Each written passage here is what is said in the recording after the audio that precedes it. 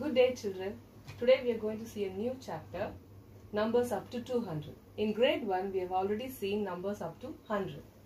First, we'll take a two-digit number. I have taken 46. There are 6 ones and 4 tens. In abacus, we can represent this number like this. In ones place, we just have to draw the beads according to the number in the respective places. There are 6 ones, so we will draw 6 beads in the ones place. There are 4 tens, so we will draw 4 beads in the tens place. Let us see the value of numbers in ones and tens place. We'll take the same number, 46. The place value of the number in ones place is 6 ones or 6. To find the place value of the number in ones place, we multiply the number by 1. 6 ones are 6.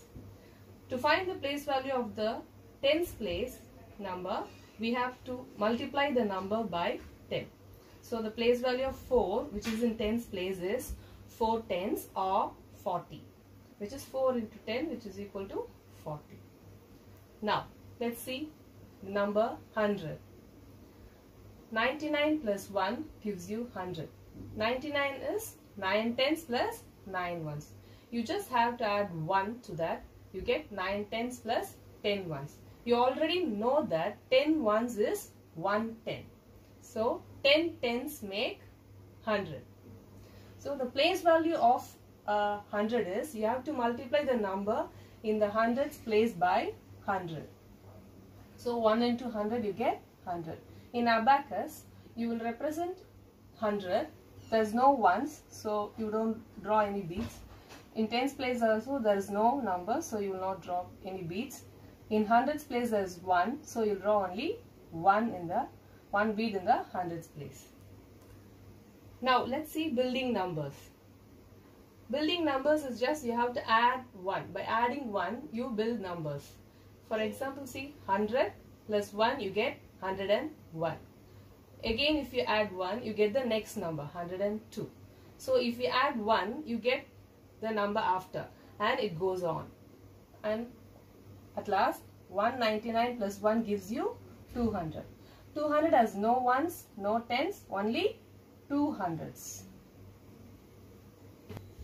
Now we are going to see how to read a 3-digit number. Reading a 3-digit number. First, read the number in hundreds place. Then read the number in tens place and ones place together.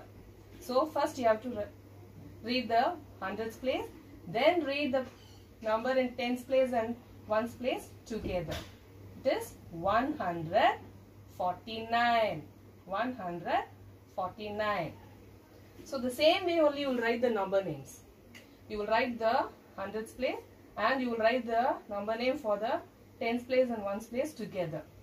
It is, now we'll see 131. It is 100.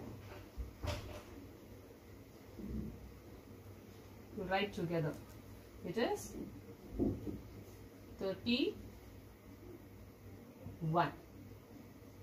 Now see one more example. 125. So you write first 100.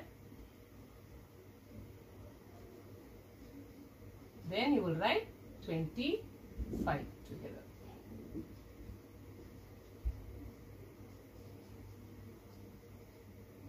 Okay. If you are given the number name and asked to write the number, it's so easy. Just see 100. So you will write number 1. This 63. So you write the number for 63. It is 63. Here 100. So 1. It's only 8. 8 is a single digit number. So there is no tens place. If there is no tens place, you will write 0. You will write 0. And you will write this number 8. So it is 108. Thank you.